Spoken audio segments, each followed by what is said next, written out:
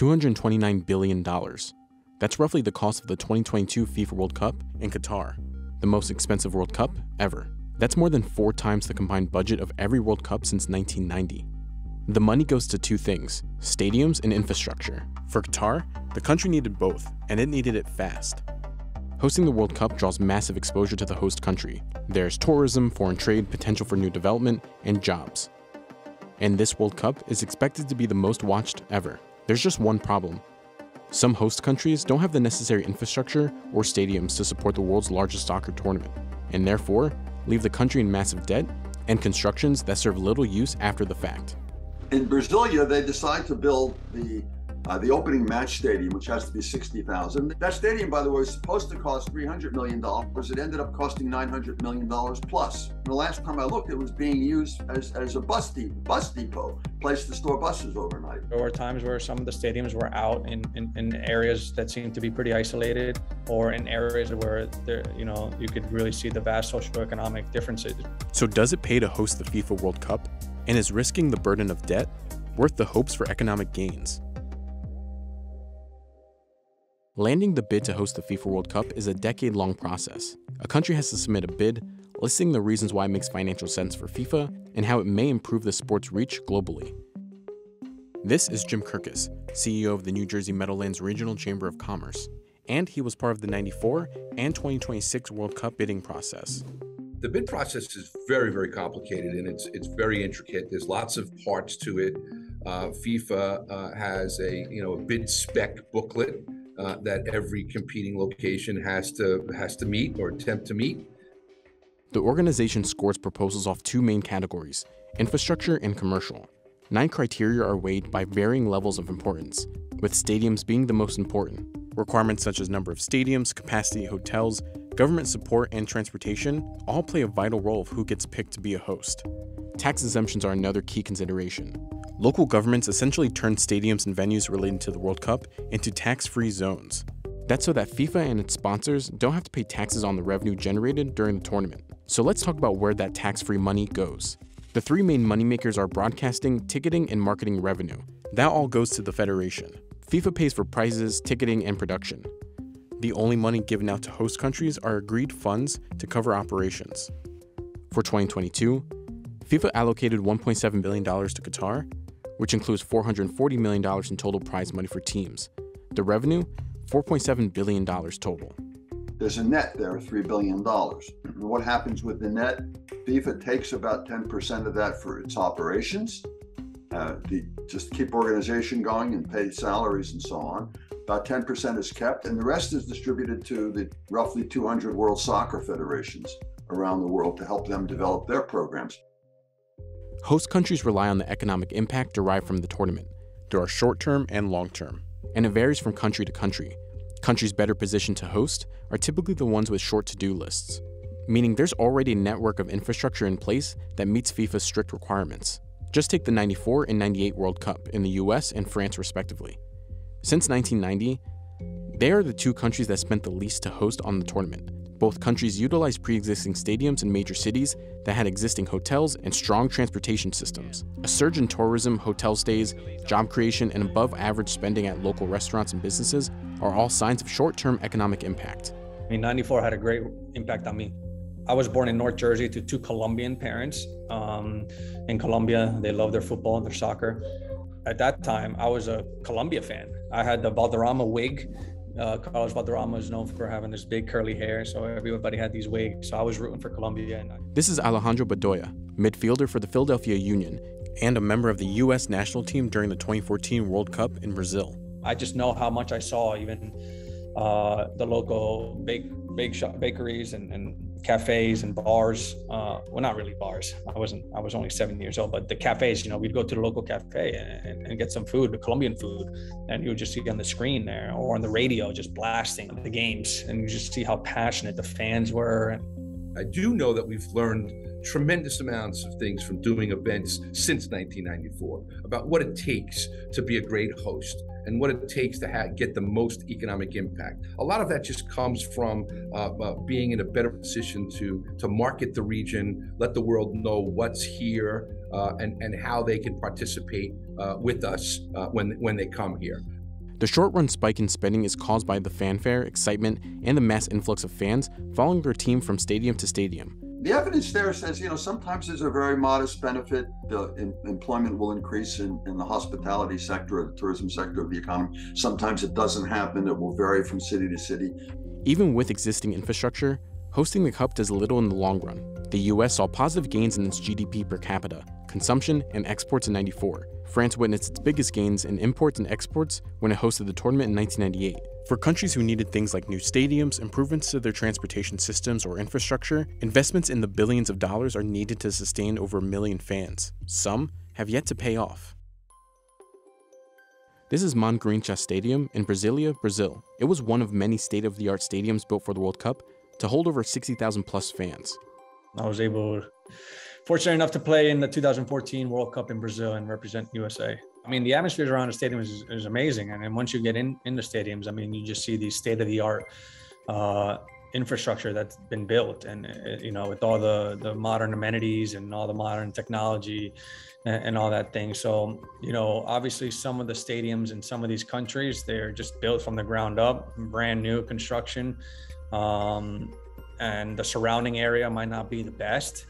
In 2014, the Brazilian government budgeted $300 million for this stadium. It ended up costing nearly $1 billion. Now, it's used as a bus depot. This isn't unique to just Brazil. Countries like South Africa, over half the money spent on hosting went directly to costs associated with stadiums. They had allocated $225 million for stadiums. It ended up being $2 billion. After hosting, South Africa had trouble finding tenants to take over the stadiums. They would cost millions of dollars in maintenance and operations alone each year. The South African government demolished 2 stadiums to save money. Only the US and France spent below $1 billion on stadiums. Updating hotels and public transport can cost countries billions too. You end up building stadiums that are not needed, and you end up with white elephants. So the money is not only involved with building them and creating exit ramps and on-ramps to the highways or roads in order to get to them, and parking lots around them. It's not only that, but once they're built, they have to be maintained.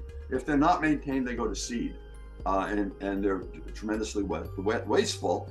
And in the meantime, while they're going to seed over a period of 10 or 20 or 30 years, they're occupying valuable, scarce urban real estate. You can't have great economic development into the future if you can't move people. And so mobility is really a big part of that infrastructure. Moving goods, moving people, connectability, walkability, all those things mean so much. Brazil and Russia spent over $10 billion to host, using the mega event as justification for investing in its future. For Russia, its investment would reportedly bring in $31 billion over 10 years, though economists are wary that that figure will ever come to fruition.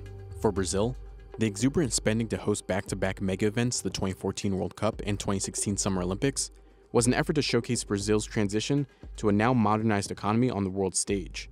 The government expected to spend a forecasted $3 billion on accommodations, food, transportation, and entertainment. It hoped to open the country up to an influx of tourism, foreign trade, international development, and improve its geopolitical stance. For Brazil, the exponential cost of new roads, transit lines, stadiums, and hotels only added to the mounting tensions between the Brazilian government and its people. Construction pushed out locals from their homes, with estimates suggesting anywhere from 250,000 to 1.5 million people had to abandon their homes, and only a few received compensation. Government has to borrow money. When they borrow money, interest rates go up, and it chokes off economic activity rather than helping economic activity. And the notion that because you host the World Cup and you're on the world stage, but being on the world stage for Rio, what happened? It was a lot of embarrassment is what happened.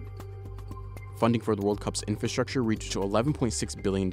Nearly half of those proposed projects were never built. Protesters criticized both FIFA and the local government officials, advocating that funding would have been better allocated to the people rather than football stadiums.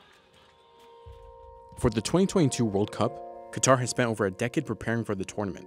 It is estimated that expenditure is around $229 billion, and $500 million are spent per week to speed up production. I expect people to travel to Qatar from all over the world and enjoy the games there. You read about what's happening, and is everything going to be ready in time? Is everything going to be up to standards? The country needed a build from scratch. It needed stadiums, roads, trains, renovated airports, and hotels. At the same time, the country is planning to unveil Qatar's plans for 2030. hoping to become a leader in sustainable urban development, technology, and innovation. However, being on the world stage has also brought to light allegations of corruption with FIFA and human rights violations. In 2015, 41 FIFA officials were indicted on corruption charges, stemming from bribery, racketeering, wire fraud, and money laundering. Some reports include bribes from Qatar officials to land the 2022 World Cup. In 2016, Amnesty International reported numerous human rights violations, stemming from the pressure the country was under to meet the 2022 deadline. 1.7 million migrant workers made up 90% of the total workforce in Qatar, virtually all of which lived in below par living and working conditions and were grossly underpaid. In the midst of this weary backdrop, Qatar is expecting over 1 million tourists, 5 billion people tuning into the World Cup, and, according to one report, as much as $17 billion added to the Qatari economy from the tournament. While that seems like a lot, that's nearly 7% of the estimated $229 billion spent.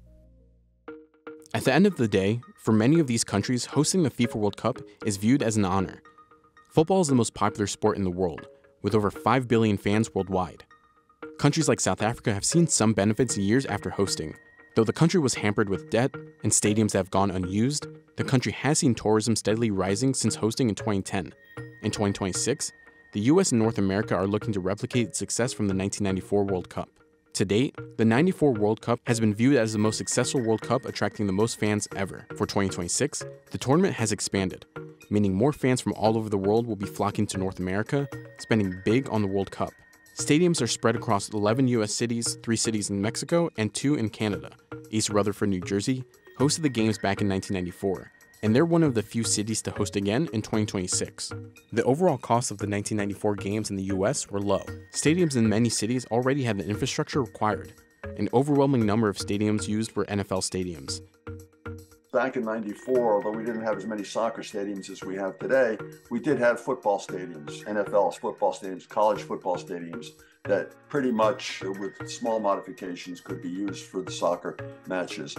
Since 1990, there have been 25 new NFL stadiums built, all of which increased the number of fans it can hold. In '94, East Rutherford had Giant Stadium. At the time, it held over 78,000 fans. The newer MetLife Stadium, built in 2010, can house over 82,000. Relative to our economic impact, the state of New Jersey, during the process when we were doing our bid and introducing New Jersey to everyone, had hired an outside third-party entity to do a basic or an initial economic impact, and it was determined that World Cup coming here in 2026 would be in excess of $800 million. Since 1930, the World Cup has captivated billions of football fans. FIFA has been able to reinvest funds generated from the World Cup back into both men's and women's football committees worldwide. And amid FIFA's controversies, and whether or not it makes financial sense to host the tournament, fans from all over will continue to tune in with hopes and aspirations of their country winning the World Cup.